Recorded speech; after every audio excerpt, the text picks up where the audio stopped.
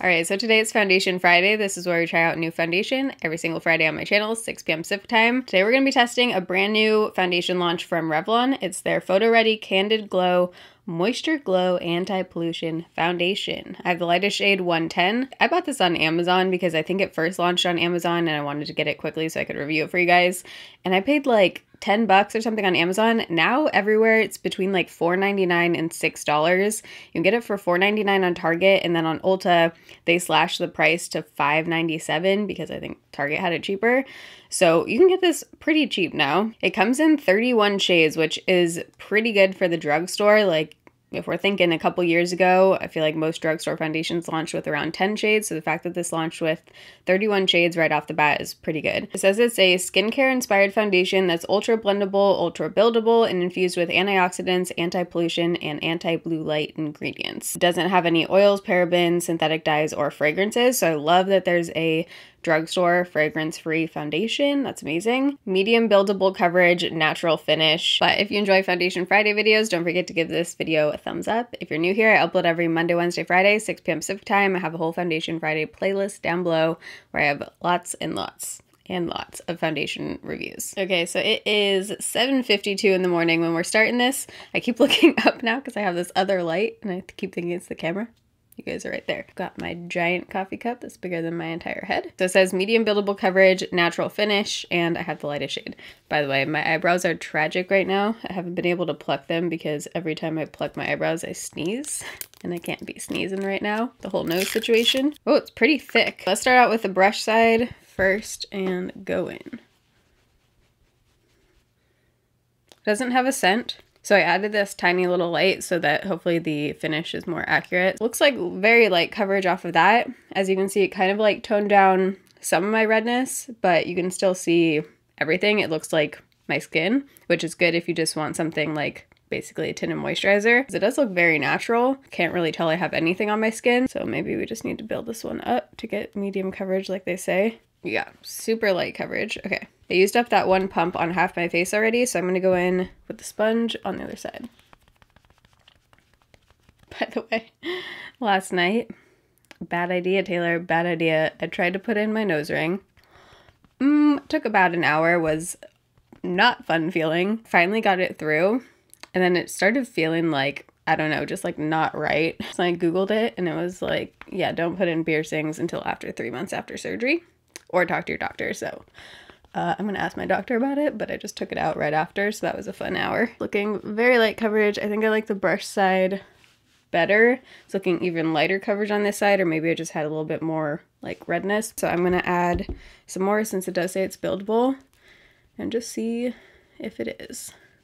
I'm going to spread this to this side as well. Whenever I build a foundation, I don't usually like to bring it everywhere. I just like to bring it where I need that extra coverage on my cheek area right here. I like the shade. Like looking at my neck, the shade matches pretty well. In Revlon Color Stay, 110 is too light. I think I'm 112. Okay, sorry if I can't like fully cover my nose. Off of those 2 layers, I definitely would call this a sheer foundation or almost even like more of a tinted moisturizer.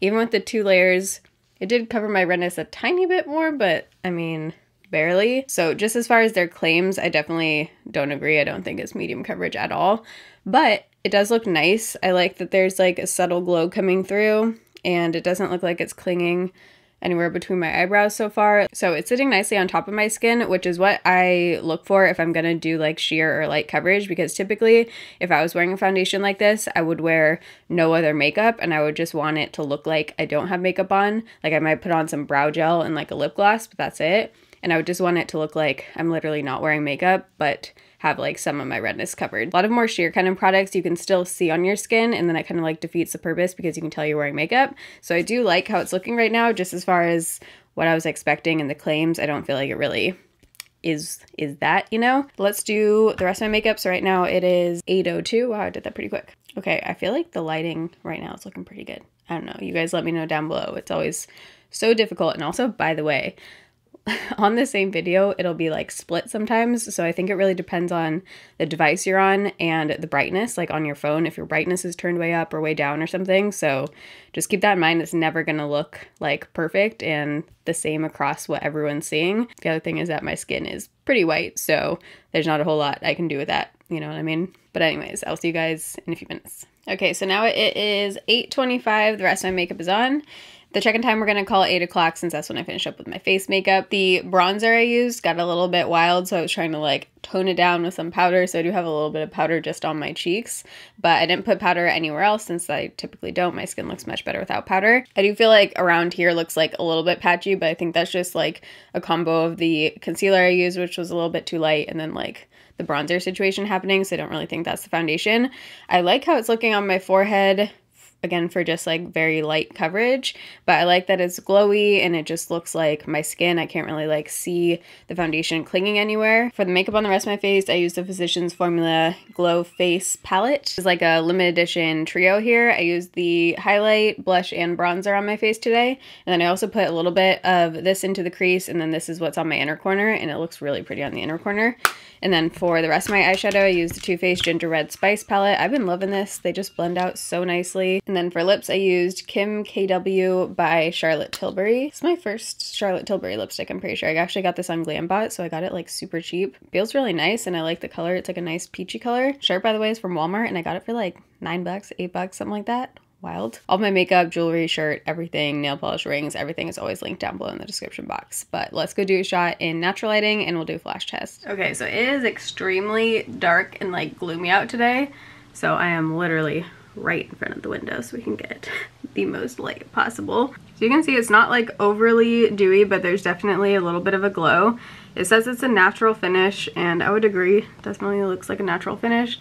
Okay, whoa, my bronzer is so intense today. Sorry about that. Looks like it's starting to crease a tiny, tiny bit on my upper lip. Not bad. Looks pretty good around here. Yeah, overall, just looking at it, I think it looks nice right now. We will see how this one works throughout the day, but let's do a flash test. Flash, I feel like it looks really good. Doesn't look like there's any kind of bounce back at all. If anything, it's just like my under eye powder that looks a little bit bright. But as far as the foundation, it actually looks a little bit darker than my neck there, which is funny. In real life, it doesn't feel like it looks like it matches fine. Oh wow, see you guys back in natural lighting in a few hours for the next check-in. Okay, so it is now 12:36, so it's been on for about 4.5 hours and starting to feel not great. So I'm hoping we can make it through this video tonight. This is the first time I'm looking at it in a mirror. I have an eyelash. For being so sheer, I still have creasing on my upper lip, but everything else looks good. My forehead looks good. I still like the amount of glow. It just looks very natural. So you can see the creasing a little bit right there, but I think overall, still looking nice. So we are doing good, folks. Looking good. I'll see you guys at the end of the night. Okay, so it is now 4:47, so the foundation's been on for about 9 hours. I do feel like it looks pretty funky, just like, I think it's just the concealer. Having like a full coverage concealer with like a super sheer foundation never goes well for me. So I probably should have just done like no makeup today. But other than that, let's see how we're looking. By the way, this mirror, I literally can't clean. These things are like stuck on there. It is wiped down and clean, even though it does not appear that it is. But looking at my face, I definitely look a little bit shiny now, like around my nose, and then I don't mind this level of dew on my forehead, but for some people I think it would be too much. But I definitely look a little bit shiny in certain parts of my face. Overall, for 9 hours, it's held up pretty well for just a like no makeup kind of look. I don't think I would wear this one with eye makeup. I would just wear it with like I said, like I said, brow gel and lip gloss or something. If I just wanted to use it to cover up some of my redness, I did have to like lay down for a little bit, and I had an ice pack right here, so I think it has rubbed off a bit right there. I didn't touch it all right here, and it looks like it's kind of rubbed off right there. And then this side I wasn't laying on, so maybe I had my hand there or something. It definitely looks like it's rubbed off in certain parts. So is this like a life-changing product that you need? I don't think so. If you like super sheer foundations, you might really like this one. I do think I'll try it and wear it again just on no makeup days. I could see myself liking this, especially like mixed in with something, or maybe mixed in with my like Essence primer, the Fresh and Awake. I think that could look really nice. but I probably wouldn't wear this for like a full day kind of thing. I'd probably only have it on for like a few hours running errands anyway. Let me know what you guys think if you tried this foundation. If you enjoy Foundation Fridays, don't forget to give this video a thumbs up. If you're new here, I upload every Monday, Wednesday, Friday, 6 p.m. Pacific time. I love you guys. Thanks for watching. See you in my next video. Bye.